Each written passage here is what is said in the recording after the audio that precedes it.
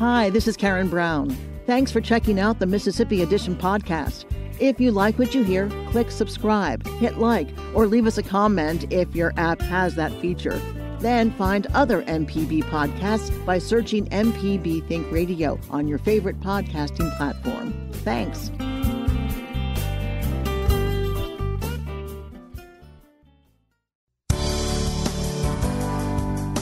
Good morning. It's 8:30 on Thursday, July 8th. I'm Karen Brown, and this is Mississippi Edition on MPB Think Radio.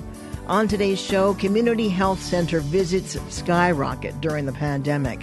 Then, Mississippi is the only U.S. state without an equal pay law. And a conversation with writer Ace Atkins. This is Mississippi Edition on MPB Think Radio. Despite the chaos of the COVID-19 pandemic, or perhaps because of it, visits to Mississippi's community health centers boomed last year.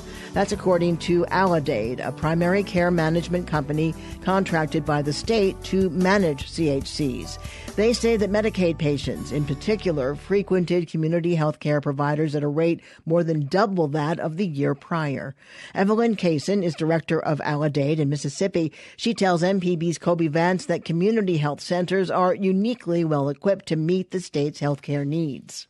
Community health centers provide invaluable support and health access to Mississippians. They are community pillars. They provide care to not just Medicaid patients or uninsured, but commercially insured patients as well. And, it was really important to help them continue to provide that care even during the pandemic, specifically with the Medicaid population. We continue to educate and proactively outreach to these patients, letting them know that care is available, that their primary care provider wants to provide care for them, educate them, especially during the pandemic. It was important for the primary care provider to be accessible to answer questions to help alleviate fears, as well as providing preventative care during the pandemic. So why do y'all think that we saw this much of an increase last year? Is it I know you mentioned y'all obviously were sending out flyers and things to help raise awareness. Do you think there could have been other factors in play? I don't think it was by accident that we saw the increase. There were very targeted efforts to get patients into their primary care clinic. And, the clinics are busy. They see thousands of patients every year. And to take the time to have a really targeted focus to outreach to patients, I think that had the big impact. I think that was the result we saw. And that's what we do. That's what we work to enable and encourage primary care to do, is to proactively outreach to their patients to make sure that they are getting that care. In my conversations with doctors in the past, they've described Mississippi as very reactive when it comes to seeking medicine, as in not going to a doctor until something's gone wrong. But last year, it seemed like a lot of that was upturned in Mississippi as doctors couldn't see the same patients because coronavirus patients were filling up so much of ICUs. Do you think that also contributed to the importance of primary care last year in the terms of trying to promote preventative medicine? Yeah, so I do think it posed a challenge for sure. Patients were fearful to come into the doctor's offices. Doctors' offices for a short time, while they were figuring things out at the beginning, might have been encouraging more telemedicine visits. And thankfully, our state was adaptive and were allowing telemedicine access, which a lot of our health centers and clinics took a part of. But, I think that's the difference. That's what we do here at law.And, is encourage preventative, proactive care, trying to move away from as much reactive medicine and trying to reach out to patients to try and keep them healthy, keep them at home, addressing problems before they become urgent situations where they need to be hospitalized during the emergency department. So that is what we do. That's what we're aiming to do, is more prevention, more preventative care, and less reactive, still being there and being accessible when those urgent situations arise, but really getting ahead of that stuff as frequently as we are able. In terms of this growth, do you think this is sustainable? Can Mississippi could see continued growth into the next year? Oh, gosh, yes, that is what we are aiming to do. But, patients, of course, need to understand the importance of preventative care, but the clinicians get it, right? Like, they are reaching out to these patients proactively, trying to get ahead of bad downstream events happening to patients. So yes, I believe it's sustainable. Yes, we are continuing outreach efforts now. Clinics are calling patients every day for proactive preventative screening visits. And that's what we aim to do for all the patients in Mississippi that our practices are currently serving. Now, as far as this program, was this something that reacted to the pandemic specifically, or was this something that y'all had planned for a while? No, so, we started the work together on the contract in January of the year, and then the pandemic shortly followed. So it was a lot of flexing and flexibility to get prepared to respond to those needs, which our clinics were very quick to adapt to. So I think that's what's so exciting about the story is that they were able to be successful and still encouraging preventative care, even when they were thrown this huge curveball. And now a lot of people, I was in talking with doctors in the past, they've also said that people have stayed home from doctor's appointments. Kids aren't getting their shots and things like that because they have been scared because of the pandemic. But as we are starting to come out of that, what do you think this next year could look like for preventative medicine here in Mississippi, especially at community health centers? Yeah, we're really hopeful that not only will the success that we saw last year continue, but that will even rise further above that. We are gearing up for a back-to-school season that's right around the corner. A lot of the community health centers offer school-based health care to children. We did have some kids, of course, that fell behind on vaccines or preventative screenings. So we definitely want to get those back up and on track. But we're hopeful that this work continues. We have systems in place to continue to help support the clinics and the health centers, and we feel confident that the good progress and success we've had will continue in the upward trend. Is there anything else that stood out to you about what we've seen over the past year that you either like Mississippians to know about, or you just think is an interesting aspect of seeing this segment of public health grow? Our community health centers, again, are there to serve all types of patients. And I think what's been really interesting about beginning to work with them and partner with them is they are really embracing this idea of value-based care. So not just for patients that are under contract necessarily, but all patients, they're looking to incorporate well child visits, adult preventative medicine into all of their patient visits. And I've been really encouraged to see that growth and that understanding continue to expand in practice, because Mississippians are going to improve because of that. We're getting better health care. Our health care system will be better set for success and improved results in the future. Evelyn Kaysen is director of Aladade, Mississippi. Coming up, Mississippi activists seek to close the gender pay gap. This is Mississippi Edition on MPB Think Radio. I'm Professor Richard Gershon from the University of Mississippi School of Law, host of In Legal Terms. If you're enjoying this podcast, I encourage you to listen to In Legal Terms, the show about you and your rights. We find interesting legal topics to bring to you and let you know how the law affects you. Find In Legal Terms on any podcasting platform on your smart device or on our website, inlegalterms.mpbonline.org.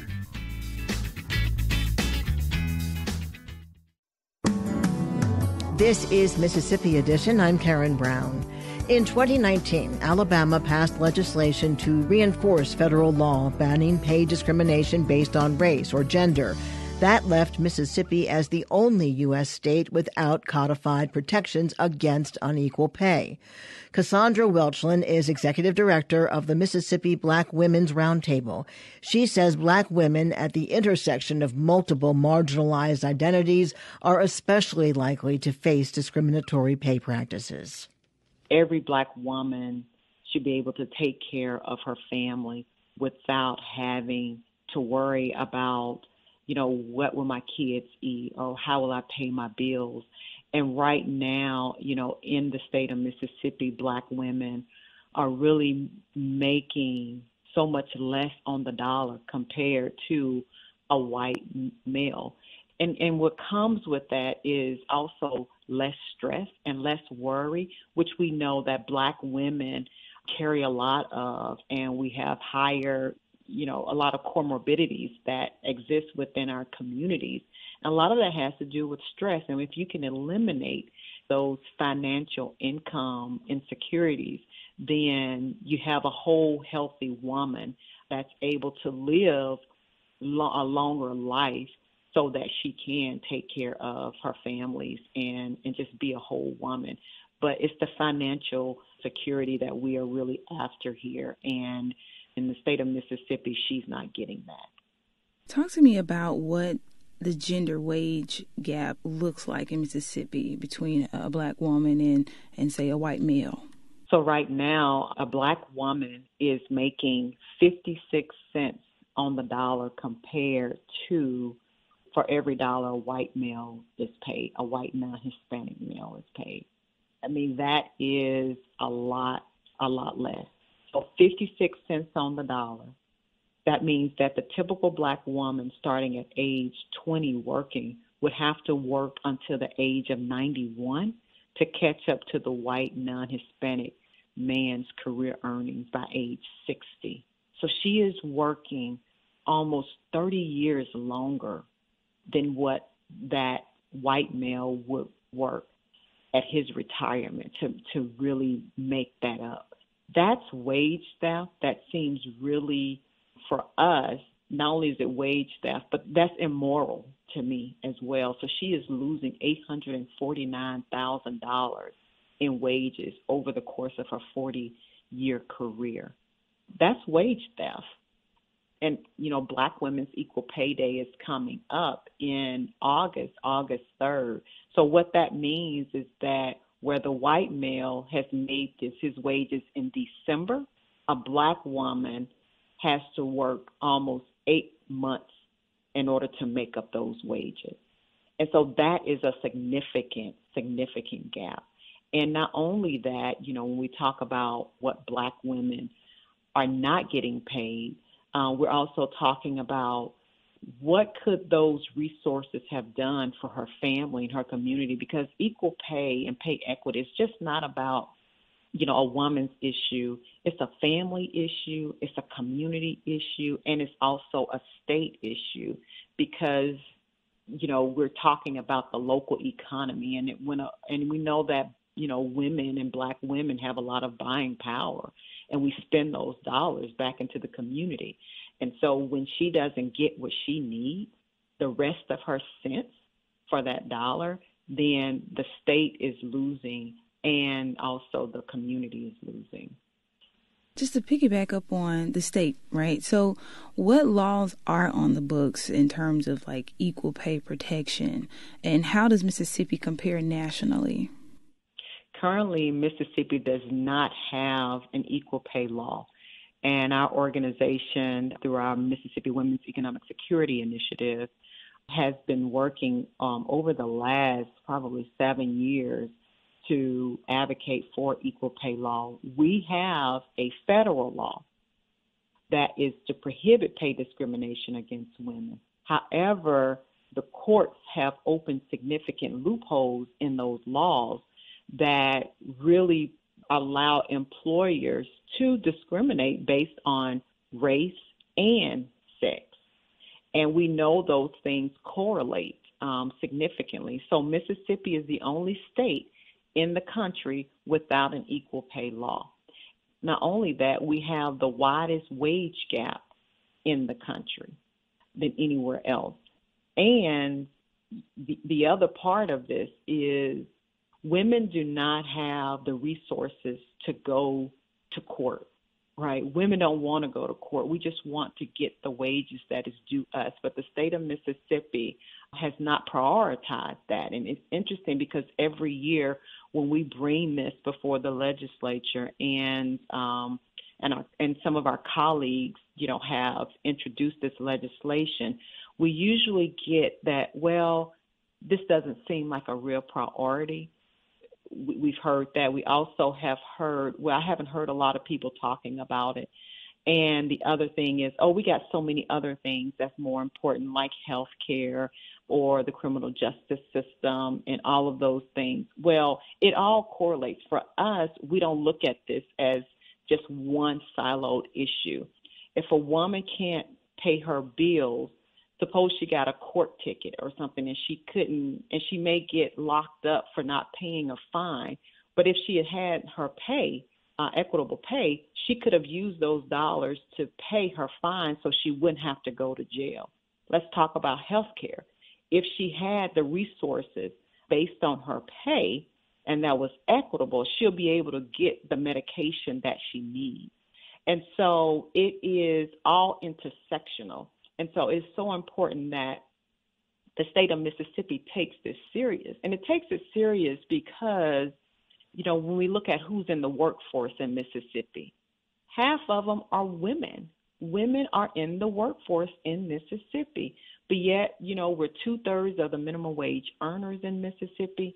And so it is just so key and important that Mississippians take us seriously and take our pay seriously. If Mississippi will pass an equal pay law in the state of Mississippi, it will cut the poverty rate in half and will contribute $4.15 billion back into the economy if we will pass that equal pay law. And that's significant. Tammy Witherspoon shares many of Welchland's frustrations. Witherspoon is mayor of Magnolia, Mississippi, and a former state senator who perennially championed equal pay legislation. When I was presenting the bill, you know, I'm like, you have a mother, you have a daughter, you know, you have sisters and aunts and stuff. You know, why wouldn't that have been important to all legislators? I do know in the year 2020, the year where we had the 100 years, when it was 100 years of suffrage, of this women's suffrage.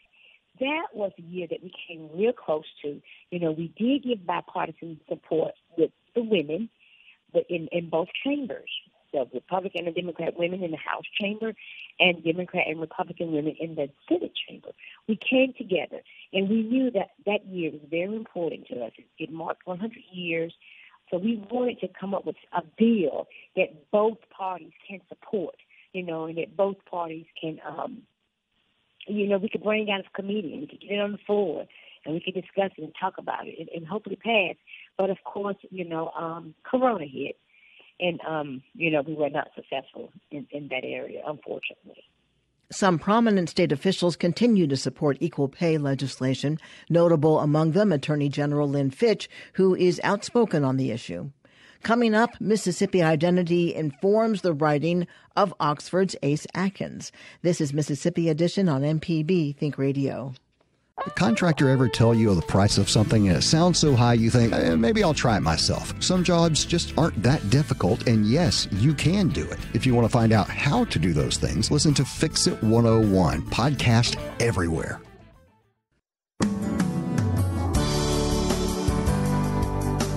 This is Mississippi Edition. I'm Karen Brown. Oxford writer Ace Atkins is a model of efficiency. His prose is tight and taut and precise. Over the course of his career, he's produced some 28 novels. His latest, The Heathens, is the 11th installment of a series centered around small-town sheriff Quinn Colson. Colson is, in his own way, an efficient man. He's a capable crime solver armed with a discernment and discipline that, as Atkins tells us, belie a checkered past. He wasn't always a stand-up guy and doing the right thing. He was a kid that had kind of a tumultuous beginning, and as a teen, that's what led him to going into the Army. It was either going to juvie or going to Army, and going to the Army, and he ended up getting straight and coming home and becoming sheriff. I realize not everyone knows who Quinn Colson is. This is the 11th book. Maybe you better tell our listeners who he is and why he is the lead character in all of these books. I wanted to create something that really spoke to this region. You know, there are different heroic characters that are in different parts of the country and very well-known figures. You've got Raymond Chandler famously wrote about Philip Marlowe in L.A., and there's a great writer in Wyoming named C.J. Box who writes a character named Joe Pickett, and they're very true to those areas. And so really what I wanted to do with Quinn Colson is create somebody who would be a great hero for Mississippi. So he's a former Army Ranger. He's come home, and really what the whole series is about is him trying to make a difference in his own backyard. And he runs for sheriff, and so this series is really about how he's made an impact in his own community. You set all of these books in a fictional county in Mississippi. Seneca County, it's a very real place, and I think it's got to be a very real place for my readers. But it's what I would call a fairly typical northeast Mississippi county, and it's really made up of several different places. A lot of Calhoun County there, a lot of Yalobusha County in there, a little Marshall County, but it really illustrates, I think, some of the issues and both the good, the bad, and the ugly of what it's like here in North Mississippi. And tell us, too, about Lily Virgil, because she plays a big role in these books. Lily Virgil is one of my favorite characters, and I think for readers, she is really one of theirs, too. They really like it when she has a prominent role, and she's a character that we first met who had been a deputy sheriff working alongside Quinn in the early books, and as the books progressed, she became a U.S. Marshal. And in this story, which is about a group of teens that are on the run that have been accused of really heinous murder, she has been tasked with tracking them down. And the chase goes everywhere from Memphis to Hot Springs, Arkansas, down in Louisiana, and she's on the trail of them. And I think for this book, it really gave Lily a chance to shine even more because she's in a role that's apart from Quinn. She and Quinn are at odds over these kids. Is Quinn's opinion or thoughts shaped by the fact that he was a sort of a juvenile delinquent himself when he was a teen? I think so. I think that we get back to who Quinn was before he came into adulthood and got his life straightened out. But I saw here, and we see this frequently in North Mississippi, I've been very fortunate to get to know people that work in law enforcement here, both with Lafayette County and Calhoun County. And you see so many kids who are left on their own to take care of themselves, to fend for themselves, and they don't always get the best representation. And I think that what Quinn's trying to do in this book is make sure that she gets a fair shake and that she's really being heard. And that's really what the whole book is about. I mean, 17-year-old girl who's been essentially tasked with not only taking care of herself for a long while, but also really being a mother to her younger brother is really all too common here in Mississippi. So, yes, certainly Quinn sees, he's been blamed for things that he didn't do, and he knows what it's like to not be heard. And I think that's certainly something that he wants to do for TJ. This book is loosely based on a story you covered as a journalist, 3 teenagers involved in a murder of the girl's mother, and very gruesome. First of all, horrible to kill her mother, but horrible in the way that it happened. So you've been hanging on to this, and has it been in the back of your mind?